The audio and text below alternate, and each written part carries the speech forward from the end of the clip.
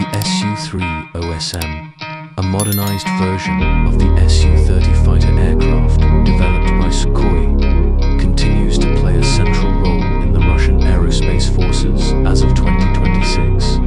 A highly maneuverable, multi-role fighter jet, the Su-3OSM is equipped to undertake a wide variety of missions, including air superiority, ground attack, and maritime strike roles. Its versatility has ensured its continued relevance despite the ongoing evolution in aerial combat technologies.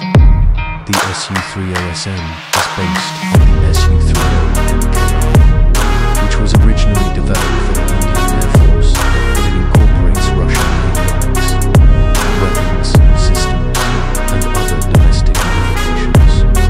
It features thrust vector engines and a canard design, giving it exceptional maneuverability, particularly in close-range dogfights.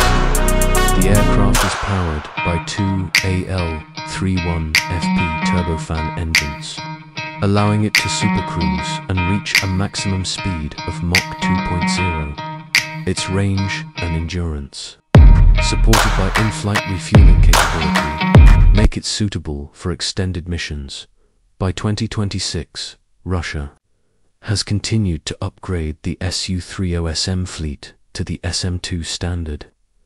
The Su-3OSM-2 features advanced avionics, improved radar systems such as the NO-35 Urbacy or its derivative, enhanced communication systems, and compatibility with a broader range of precision-guided munitions. The aircraft can deploy a comprehensive array of weapons, including R-77 and R-73 air-to-air missiles, KH-31 and KH-59 air-to-air missiles, as well as KA-B series precision-guided bombs. It is also capable of carrying electronic warfare pods and reconnaissance equipment.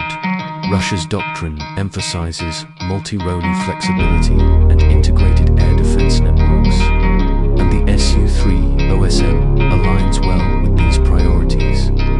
Its two-seat configuration allows for better division of tasks, especially during complex missions such as long-range maritime patrol or suppression of enemy air defenses. Pilots praise its cockpit ergonomics and wide field of vision.